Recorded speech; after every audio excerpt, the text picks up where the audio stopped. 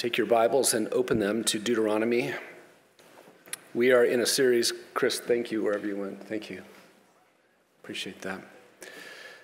We are in a series on 66 books, and we are on book 5. We are finishing out the Pentateuch tonight, and long ago, in another millennium, when I graduated from seminary, and I went to my first church, and I was a youth pastor. Mike Jones was in my youth ministry, by the way, and so was Zach Can, just so you know. And if you ever want to know stories about that, I can tell you later. But I had a pastor tell me when I was starting to preach, he said, I was like, there's just so much, I can't say it all. And he was like, always had these little pithy statements, and he said, every good sculptor has to leave good marble on the floor. And when you try to preach a whole book, you're leaving a mountain of marble on the floor. And I just want to encourage you to be merciful to the men who come up here to try to preach in one message, any one of these books of the Bible, because it is very difficult work to do. But what I would like to do tonight, as we are finishing out the Pentateuch and dealing with Deuteronomy, I want to review first just a little bit about the Pentateuch and talk about it as a whole. And then we will go in number 2 into Deuteronomy. And then at the end, we'll do some application from that. So let's just review some basic things about the Pentateuch. We're talking about Genesis, Exodus, Leviticus, Numbers, and Deuteronomy, right? These are the 5 books. Pentateuch means 5 scrolls. It's known variously, this section, as the law of Moses, the Torah. And the broad purpose of these first 5 books of the Old Testament are not to thwart your Bible reading plan at the beginning of each year. But these 5 books, the broad purpose is that the second generation of Israelites who came out of the Exodus in Egypt, they needed to know 2 things primarily. They needed to know who Yahweh is, and they needed to know who they were as a nation in unique relationship to him. Yahweh is their creator. He is their redeemer, who redeemed them out of slavery. He is their sustainer in the wilderness. He is their Lord. He is their judge of the descendants of Abraham. And Israel proves themselves to be just as sinful as the rest of the nations. Israel is not unique. Israel is not a better people than another set of people. But they have become the object of Yahweh's covenant love by grace, and they need to know that. And the benefit for all of us who read the Pentateuch is we get to, as we put our eyes on Israel and see them as they truly are, we gain insight actually into ourselves, don't we? Because their problem is not a Jewish problem. It's not an ethnic problem. It's a heart problem that we also have. And in the Pentateuch, we quickly gain foundational understandings of who God is, creation. We gain insight into who man is and what a man is like. We gain insight into sin in these first 5 books of the Bible. We gain insight into why the earth looks the way that it does today. We gain insight into the fact of judgment, the origins of nations, languages, and cultures. Why do we have those? Well, the first 5 books tell you about that, first book in particular. And God's hope for sinful man through the shed blood of an innocent substitute. Listen, that is not a New Testament idea. That's not where the root of that is. It's found back in Genesis. All right, so these first 5 books help us gain insight that God has hope for us through this shed blood of an innocent substitute. Now, that gets very fleshed out in Jesus Christ, doesn't it? There's clear continuity, letter D, throughout the Pentateuch. From one book to the next in the Pentateuch, there's clear continuity of content, of theme, purpose, style. Each book is the sequel to the one right in front of it. And there's this inseparableness to it, this interdependent relationship that all 5 books have on one another. The author, letter E, of the Pentateuch is Moses. And it was written between 1445 and 1405 BC. Numbers and Deuteronomy were written in the last year, 1405, of Moses' life, because both of them contain information regarding Moses' last year of life. And finally, just in review of the Pentateuch, letter F, the Pentateuch's an important place at the beginning of the Bible. We've already been talking about it a little bit here.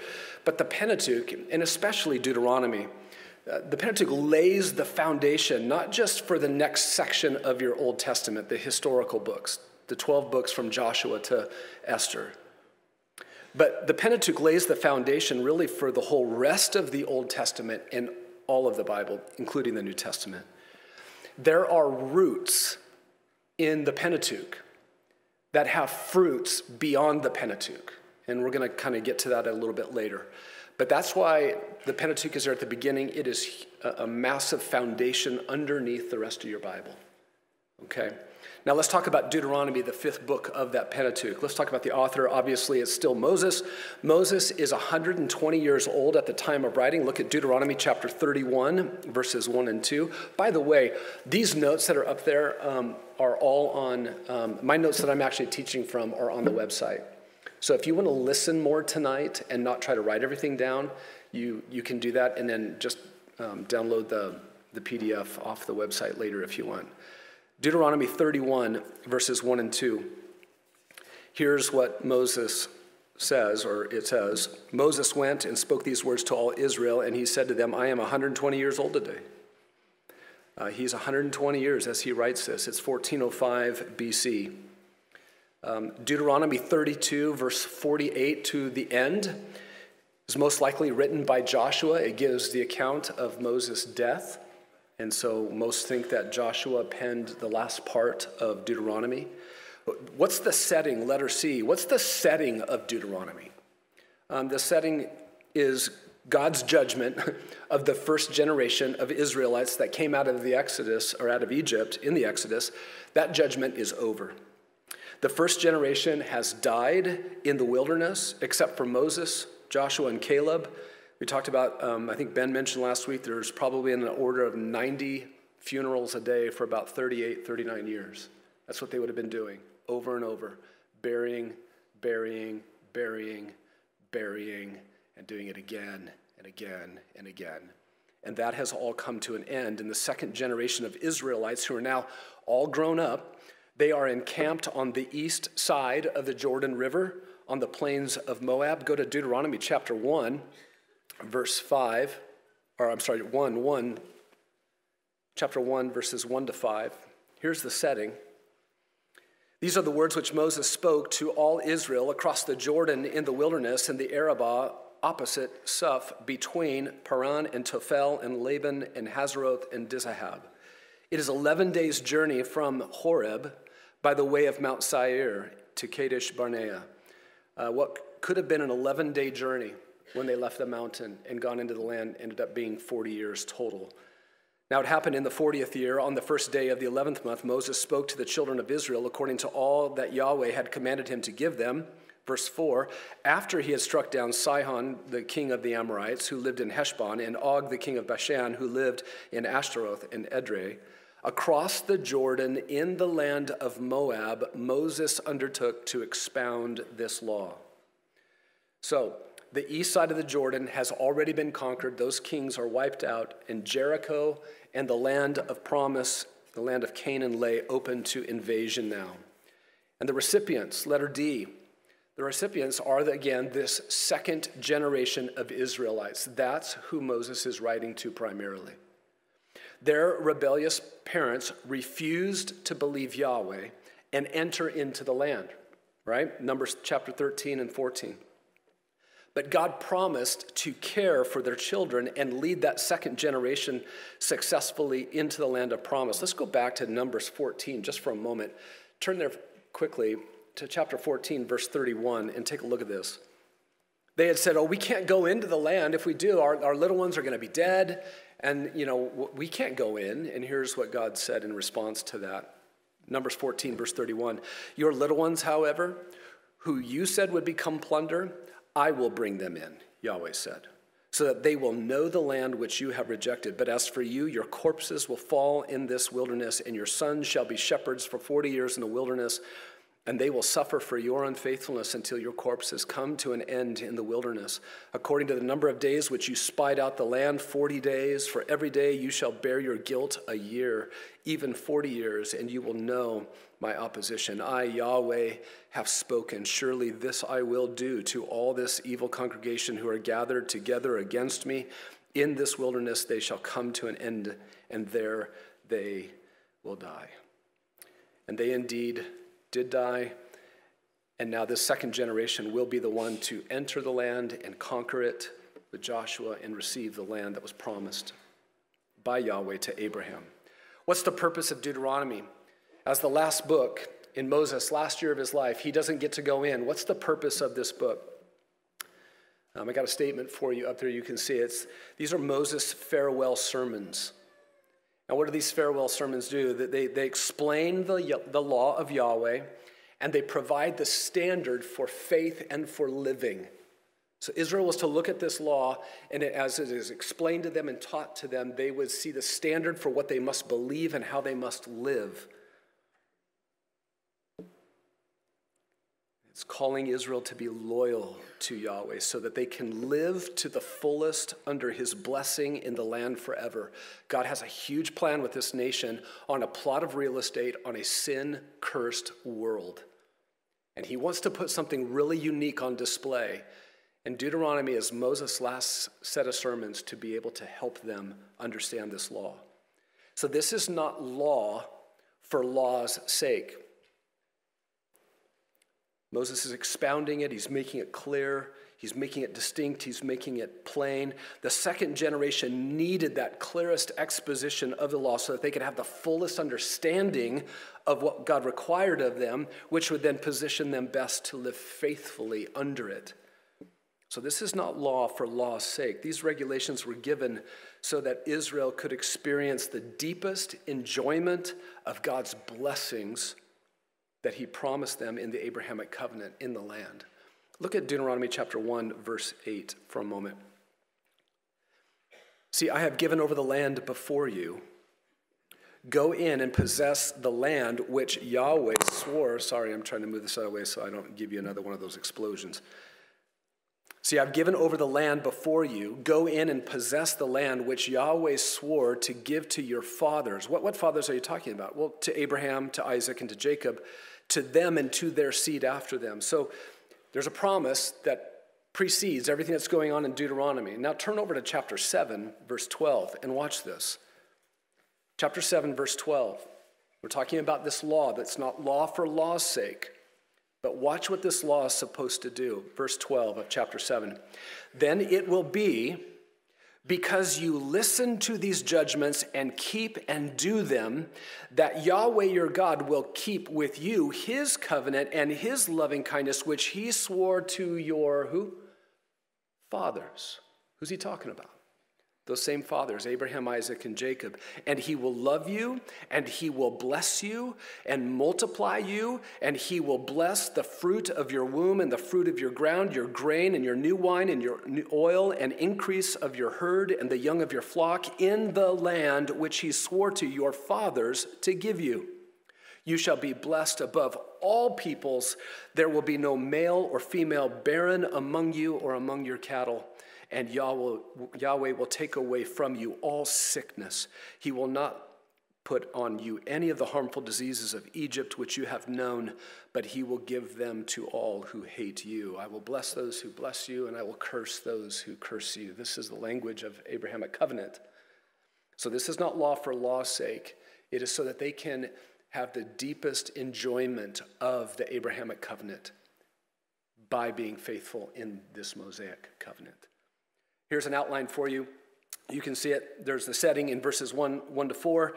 Sermon 1 is in chapter 1 through chapter 4. Sermon 2 is in chapter 4 all the way to chapter 28, verse 68. There's a third sermon, chapter 29 and 30.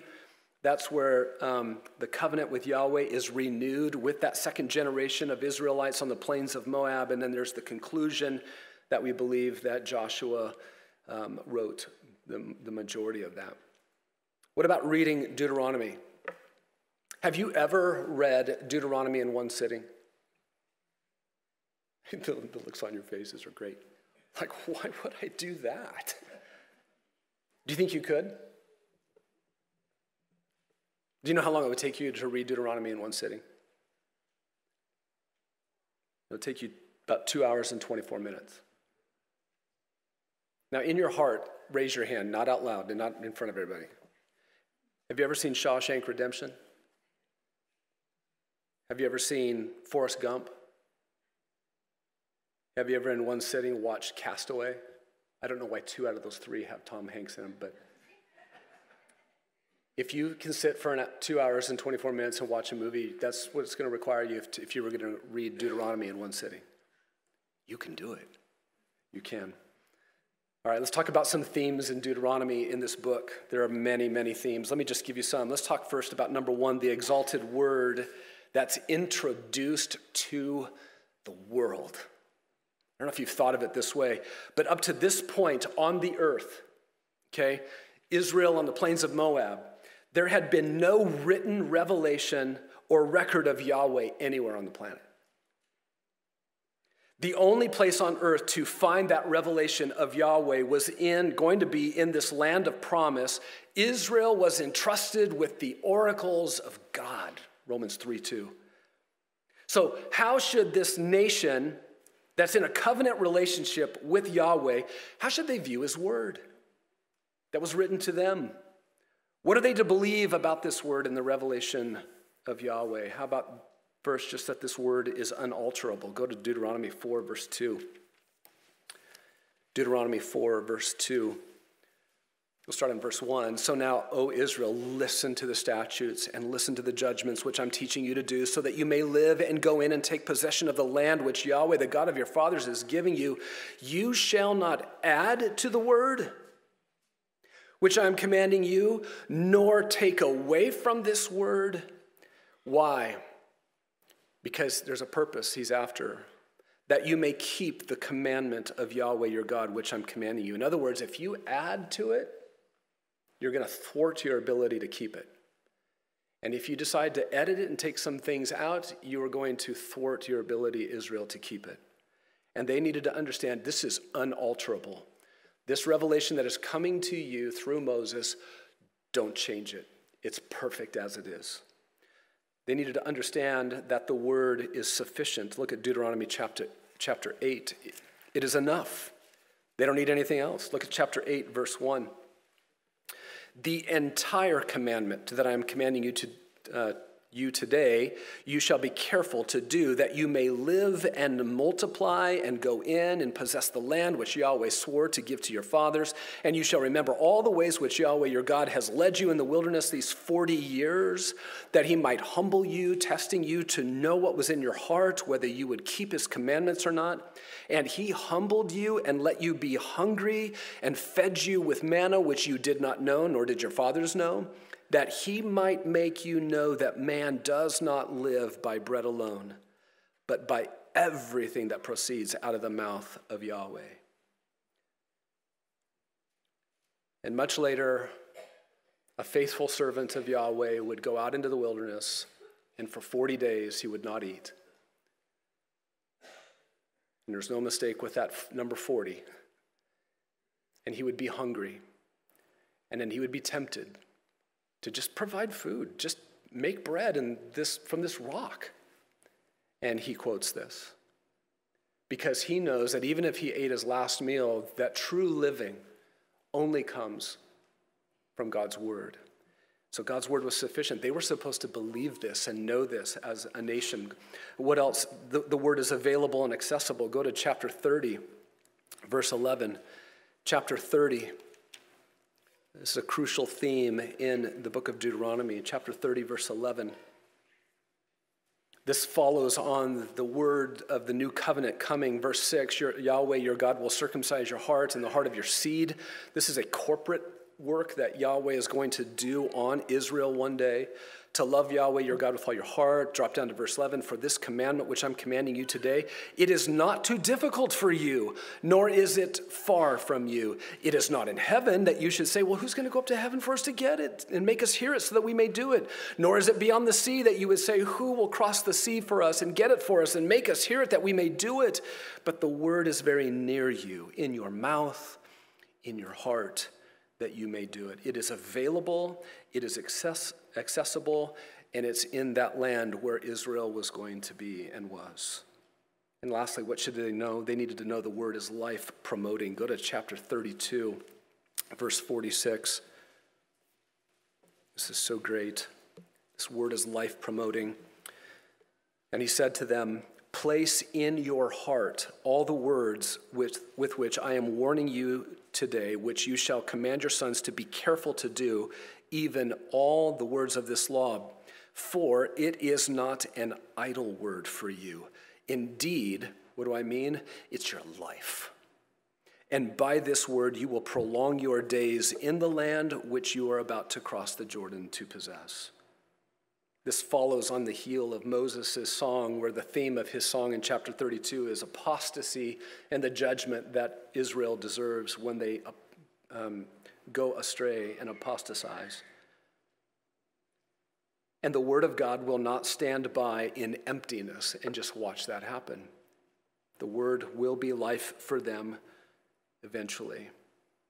So the exalted word gets introduced to the world, and it's in a nation, and it's on a plot of real estate called the land of Canaan. That leads to the next theme, be careful. So being the nation on earth that's entrusted with God's word, what should they be like with that word? Well, they should be careful regarding their loyalty and faithfulness to Yahweh. We won't look at all of these, but look at chapter 4, verse 9 again. You'll see that chapter 4 is a big one that we keep coming back to over and over. But chapter 4, verse 9, let's just see all the different levels of carefulness that they were called to. Chapter 4, verse 9, only keep yourself and keep your soul very carefully, lest you forget the things which your eyes have seen, unless they depart from your heart all the days of your life, but make them known to your sons and to your grandsons. So Israel, your heart leaks. It's going to miss these things. They're going to drip out. They're going to come out. Don't lose these things. Make sure that you retain them. But not just retain them, you need to advance them even into your children. Chapter 6, verse 24 and 25. Take a look at that. 6:24. So Yahweh commanded us to do all these statutes, to fear Yahweh our God for our good all our days, and for our survival as it is today. And it will be righteousness for us if we are careful to do all this commandment before Yahweh our God, just as he commanded us. They were to be careful in their obedience. Go to chapter 17, verse 10. Chapter 17, verse 10. Once they are in the land and they have a difficult case that they need judgment on, judgment to be handed down on, they'll go to that place where the tent is, which becomes the temple, and they will ask the Levitical priest to help them and to judge them. And in verse 10, and you shall do according to the terms of the judgment which they declare to you from that place which Yahweh chooses, and you shall be careful to do according to all that they teach you. Once you're in the land and the judgment is passed on the case, whatever you bring there, you better be careful to do it. Don't alter from that and decide you're going to do something different. Chapter 23, verse 23. You shall be careful and do what goes out from your lips, just as you have voluntarily vowed to Yahweh your God, that which you spoke with your mouth. They need to be careful with their words, with their vows. One last one, look at 28, verse 1. Just so you can see where carefulness is required on all these different levels. Now it will be, 28:1, if you diligently listen to the voice of Yahweh your God, being careful to do all his commandments, which I'm commanding you today, Yahweh your God will set you high above all the nations of the earth. So their carefulness was to help position them to this exalted place above all the other nations. One day they will have that kingdom restored to them, that position. And not all dissimilar from that theme of carefulness is the third one, obey and live in the land. Number 3, obey and live in the land. So this exhortation ties the law, ties the Mosaic covenant inseparably to Israel's enjoyment of the Abrahamic promises in the land. So the Mosaic covenant becomes this assistant to the Abrahamic covenant, so to speak. Okay? It doesn't replace the Abrahamic covenant. It doesn't become an authority over it, but it becomes an assistant to help them. What will give Israel the fullest capacity to enjoy the promises and the blessings of Yahweh to Abraham's descendants in the land? What's going to enable them to enjoy that to the fullest? Well, it's being faithful to these words, obeying them and living in the land. Let's go back to Leviticus 18 for just a moment. I want you to see this, Leviticus 18, and we'll see the interconnectivity of the Pentateuch to help you understand this. Leviticus 18, verse 5.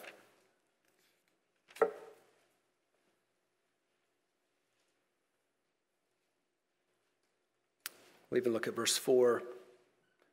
You are to do my judgments and keep my statutes to walk in them. I am Yahweh your God. So you shall keep my statutes and my judgments, which if a man does them, he shall live by them. I am Yahweh. And the interconnectivity of the Pentateuch helps you understand more of what is being said there. Go to Deuteronomy chapter 4, verse 1.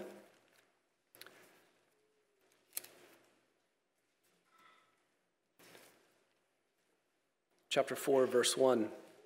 So now, Israel, listen to the statutes and the judgments which I'm teaching you to do so that you may live. What do you mean? And go in and take possession of the land which Yahweh, the God of your fathers, is giving you. Look down at verse 4. There's a reason why you are alive today, second generation. You are the ones who clung to Yahweh your God, and you are alive today, every one of you. Look at verse 40 of chapter 4. So you shall keep his statutes and his commandments, which I'm commanding you today, that it may go well with you and with your children after you, that you may prolong your days on the land, which Yahweh your God is giving you for all the days. Go to chapter 7, verse 12. Let's look at this one again. Then it will be, chapter 7, verse 12, because you listen to these judgments and keep and do them, that Yahweh your God will keep with you his covenant and his loving kindness, which he swore to your fathers.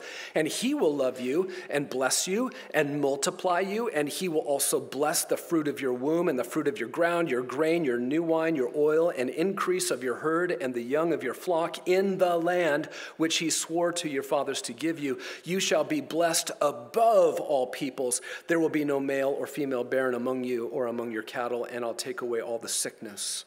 So here would have been Israel at the peak of all of the other nations, living fully in the land because they were obedient. There'd be no sickness. What a contrast to the indention, what is that? The dent, the divot, what do we call that? That Israel was when Jesus came. Demon possession everywhere in Israel. Every possible sickness everywhere. The curse is on them. And they are not at the head, they are the tail. It's really amazing. So what God wants to put on display, and if there's anything that could spark a curiosity in you tonight in regards to what's going on in the Pentateuch, and especially Deuteronomy, it would be something like this, that God wants to put on display on a plot of real estate on this earth, not mediocre life being lived out, but fullness of life, the fullness of life that his people are living richly in, and they're enjoying it to the fullest because they have long life and they're experiencing this blessing in abundance because they're obeying his word. And that leads to the theme of blessings and curses.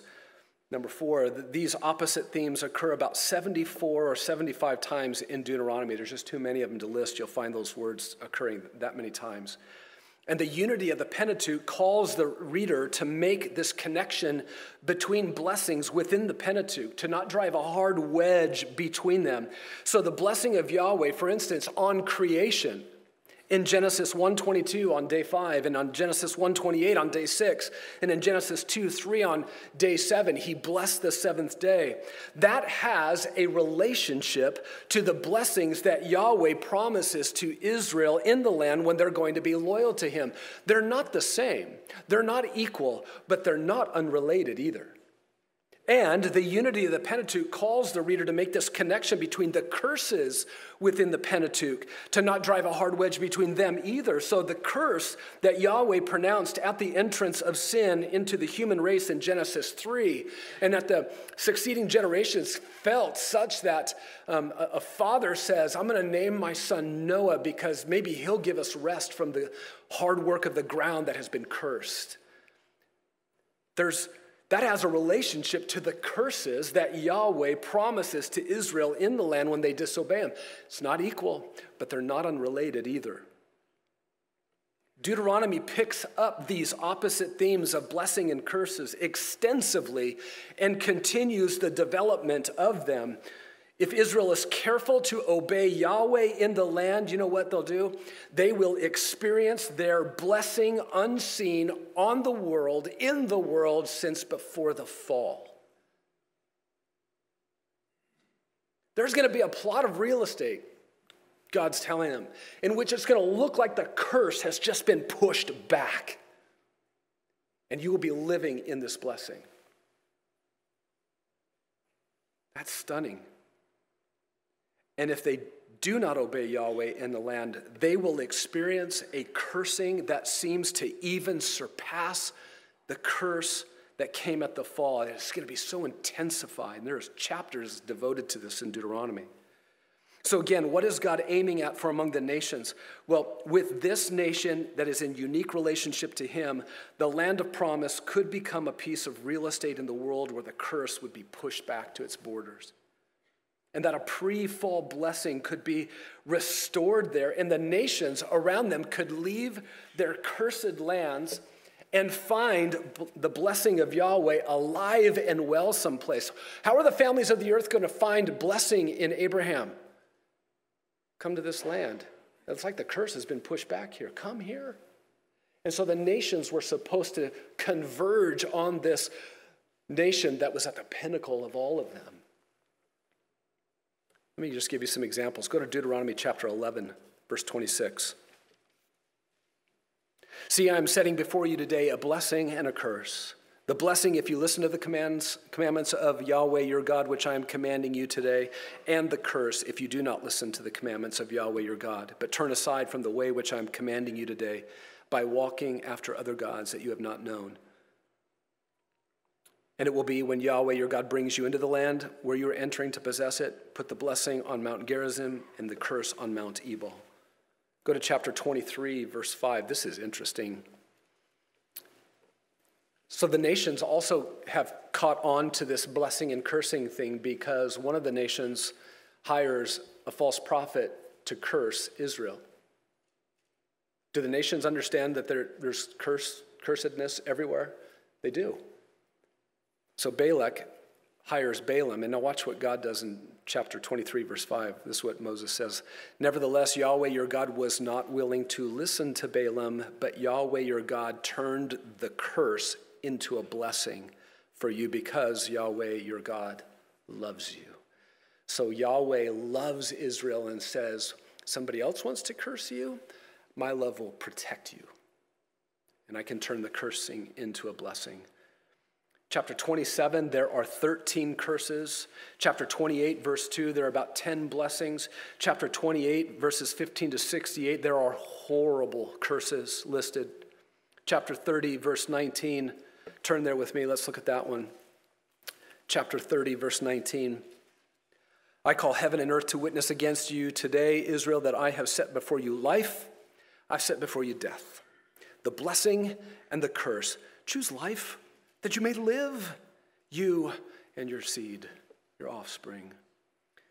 In chapter 33, verses 1 to 29, Moses blesses the 12 tribes. And what is tragic is that the blessing never was fully realized when Israel entered the land with Joshua, and not even when they re-entered the land at the end of the historical section under Zerubbabel.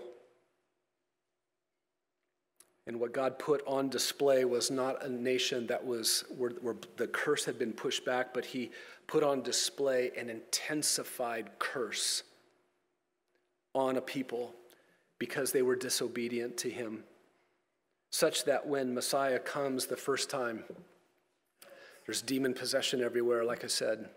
There's every possible disease everywhere. All he is doing all day long is just pushing the curse back again. The ultimate fulfillment of this blessing of Yahweh will come when the new covenant takes over corporate Israel. Look at Deuteronomy 30, verse 1.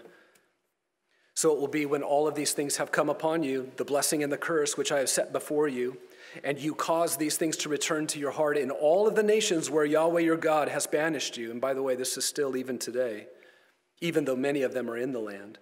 And you return to Yahweh your God and listen to his voice with all your heart and soul, and according to all that I am commanding you today with you and your sons. Then Yahweh your God will return you from captivity and return his compassion on you, and he will gather you again from all the peoples where Yahweh your God has scattered you. If those of you who are banished are at the ends of the sky, from there Yahweh your God will gather you, and from there he will take you back. And Yahweh your God will bring you into the land which your fathers possessed, and you shall possess it, and he will prosper you and multiply you more than your fathers.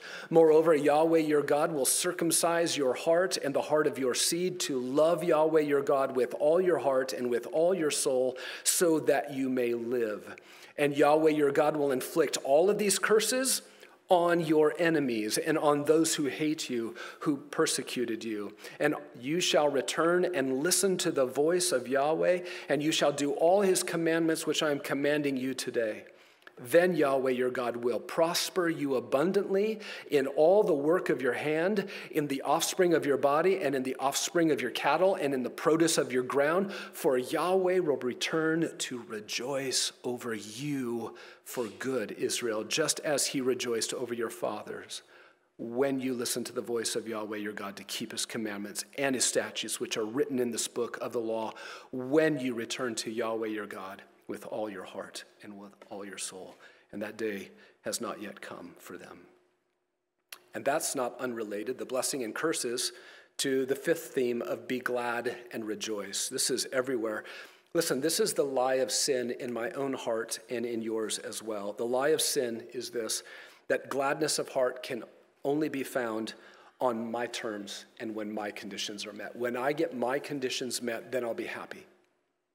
That's the lie of sin within. But true gladness of heart and rejoicing has only ever been found in submission to Yahweh's terms and conditions. That there was to be a nation on earth, Israel, who was to experience that true gladness of heart and rejoicing, unlike anything that the other nations around them could even know. And how were they to have that gladness and that rejoicing? Well, Israel's gladness and rejoicing was to be rooted in Yahweh and in his blessing. Let's just look at one example of this, Deuteronomy 12.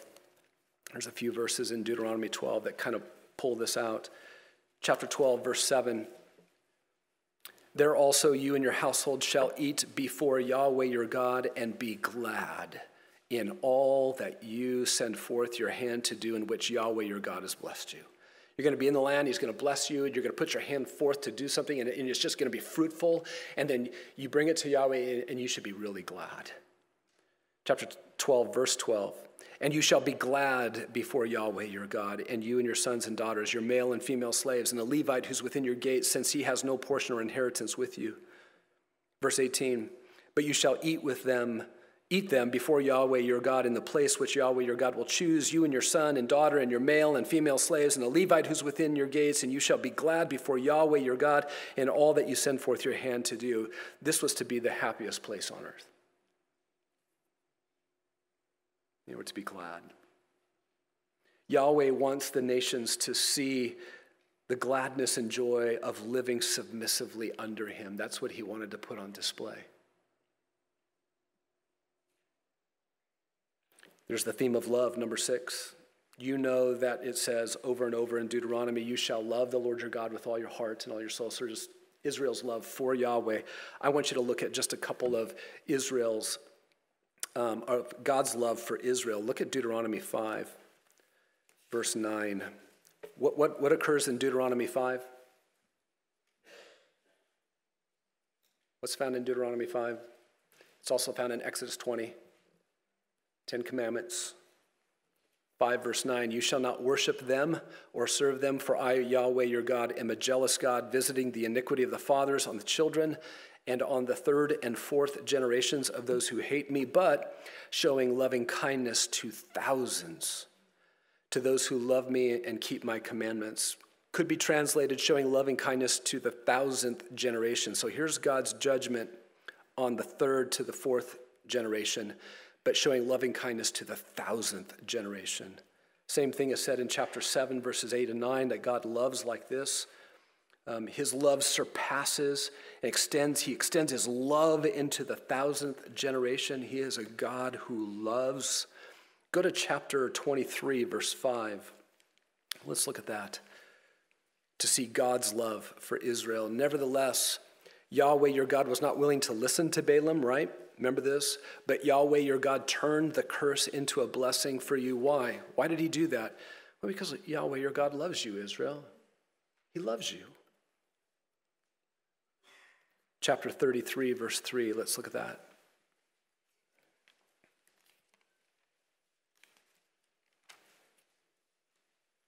Indeed, he loves the people. All your holy ones are in your hand. He loves the people. That's foundational, isn't it? That's the foundation under any love that we might have for God. The seventh theme that I want you to be aware of is the theme of the heart. The word heart occurs about 51 times in the book of Deuteronomy. And we're not going to look at any of them tonight, even the two that I put up as a category here. But what is the heart? The heart is not a piece of you. It's not a portion of you. It is you, inwardly speaking, before God. It's who you are inwardly before God. And God wants to say about 50 different things that he can in the book of Deuteronomy to Israel about who they are inwardly before him. Here's something you can do throughout your whole book, every book of the Bible, but you can do this in Deuteronomy for sure. For each usage of the word heart, just find it and circle it in your translation. And then just write a simple one-sentence statement, summary statement, about what is said about the heart in that verse. And if you have room in your margin to do it, just do it in your margin. And what you're going to do as you do that through the whole Bible is you are going to be building this biblical catalog of tangible categories for how you know how to think about your heart, and you can shepherd your heart from those truths. But here are like some of the categories in Deuteronomy. You can be fearful or faint of heart. You can have an obstinate or a hard heart. You can search for Yahweh with all your heart, love him with all your heart, serve him with all your heart, listen and obey him with all your heart. You can return to Yahweh with all your heart, he says to Israel. You can take Yahweh's uniqueness to your heart, God's expectation for a better and a new heart. We'll look at that in a moment. God's words can be on your heart. There can be internal dialogue within your heart that you're having with yourself there. God tests the heart. You can know God's ways in your heart. You can know the way that he kind of works, and you can know that in your heart. The heart can be lifted up in pride. There can be uprightness of heart. The heart can be deceived.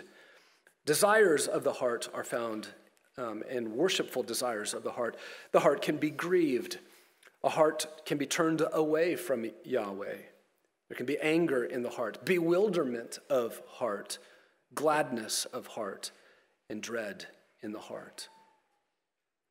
And with those kinds of themes and understanding the purpose of Deuteronomy and the Pentateuch, you are armed well, and with a growing understanding of it, you're well positioned for the next section of your Old Testament, from Joshua to Esther.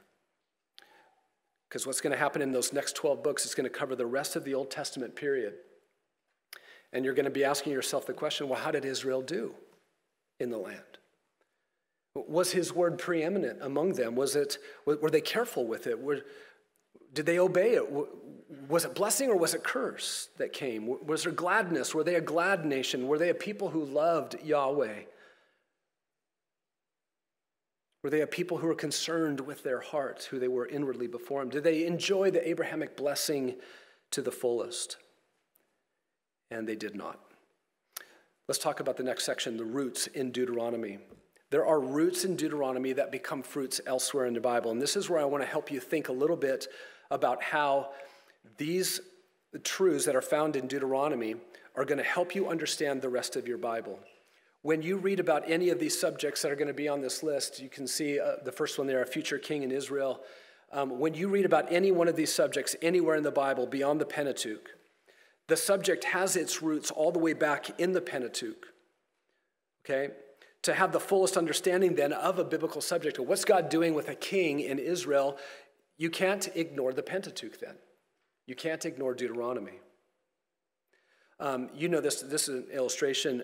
It's difficult to understand a movie if you begin watching it at the halfway point, especially because all of the direction-determining events and facts have been happening already, and you don't know them. And this is why you don't start reading any great book by starting at the 1/3 point or the halfway point.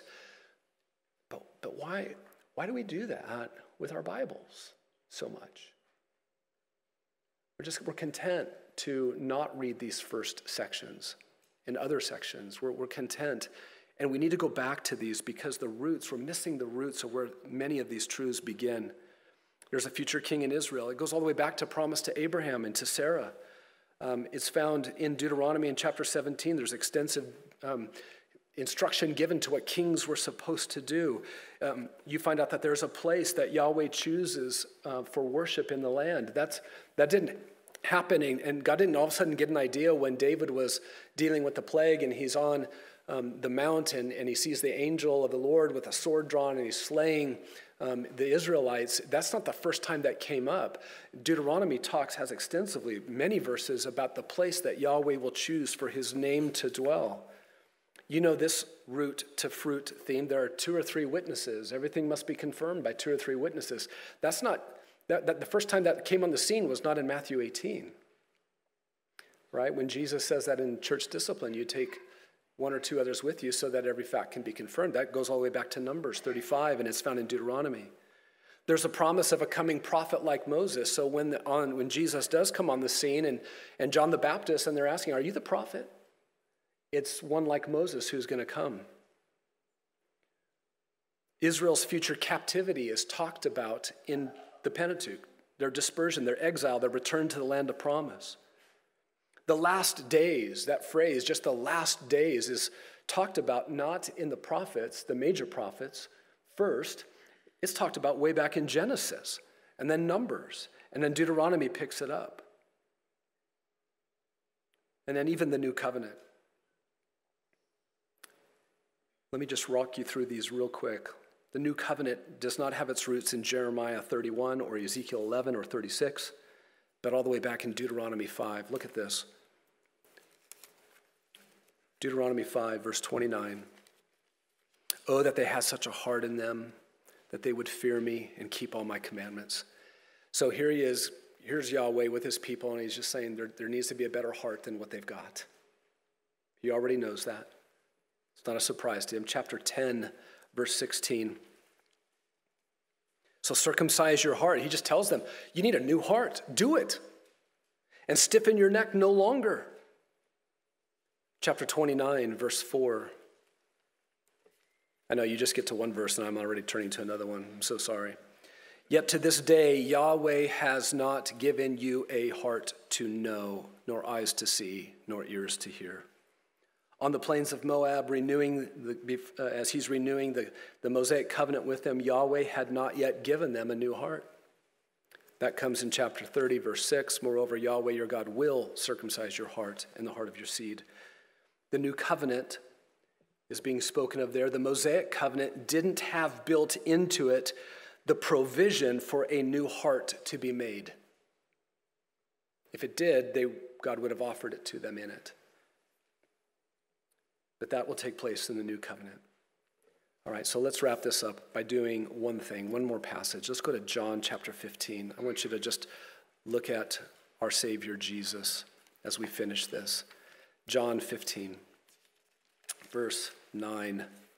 Jesus with his disciples in the last night with them. What do we need to do with this? Number one, just meditate on and marvel at God's love for you in Christ. Look at this. Just as the Father has loved me, I have also loved you, disciples. I have loved you.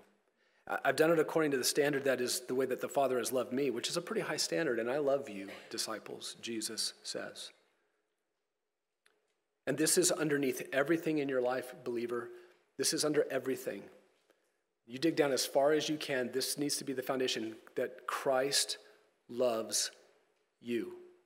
Think about what Paul says in Galatians 2:20. I have been crucified with Christ. It is no longer I who live, but Christ lives in me. In the life that I now live in the flesh, I live by faith in the Son of God. He could have put a period right there because it was, and all that's true, but he couldn't stop. Why? Because he was struck that he's the one who loved me and gave himself up for me. That's the foundation. That's the gospel, right? And so that is the foundation for our lives. Meditate on that and marvel at that again and again and again. Secondly, never allow yourself then to drift out from under his love. Look at verse 9, the last part. Jesus says, abide in my love. And then he says in verse 10, if you keep my commandments, you will abide in my love, just as I have kept my Father's commandments and abide in his love. The way that you allow yourself to never drift is by putting Jesus' commands in front of you. And what audaciousness for Jesus to say, if you love me, he who has my commandments and keeps them, he it is who loves me. That almost sounds like what Yahweh said too. It is what Yahweh said on the plains of Moab. And now Yahweh in the flesh says it to his disciples. We love him and we stay in his love by being obedient to him. And then lastly, proclaim to yourself this truth about where gladness and rejoicing are found. It's never found on your own terms. You will tell yourself that over and over and over. If I could just get this, if they would just stop that, if things would just go this way, if it didn't happen like that, it would have been happier, it would have been better, I could have been glad. But proclaim to yourself the truth about where gladness and rejoicing are truly found. Look at verse 11. These things I have spoken to you so that my joy may be in you. I love you. Abide in my love, keep my commandments. I've spoken to you so that my joy will be in you and that your joy may be complete. Just like God, Yahweh in the plains of Moab did not want in the land, he didn't want a people who had mediocre joy under him. Jesus doesn't want his disciples to have incomplete joy. It needs to be complete. And I've spoken these things to you that you know that you're under my love, and now you abide in my love by keeping my commandments, and you're going to be really happy people. That's what we're called to. That's the same message from your Old Testament into your New, isn't it? Let's pray together.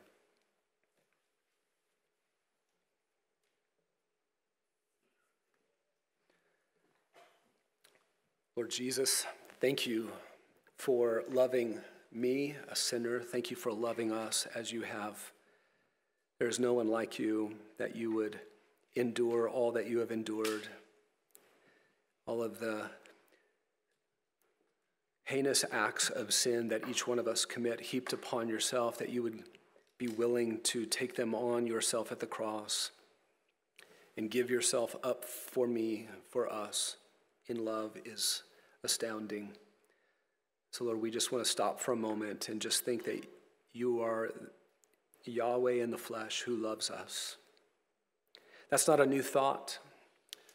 The Pentateuch and Deuteronomy in particular revealed you to be Yahweh on the plains of Moab, loving Israel, a people who were just as sinful as me. Thank you for this united theme across the Bible. Thank you for loving us as you do. Lord, would you now help us to abide in your love? Put your commands in front of us. It's appropriate for you to do that when we are completely overwhelmed by your love. And we pray that as your commands are before us, we would not see them as burdensome, but it would be a delight. We would want to put that yoke of Jesus on, which is easy and light because of his great love. He's so gentle. You're so gentle towards us, Christ. we would gladly put your yoke on and follow you anywhere. Lord, would you please accomplish that in us? Accomplish it and bring glory to your Son's name. And it's in his name we do pray.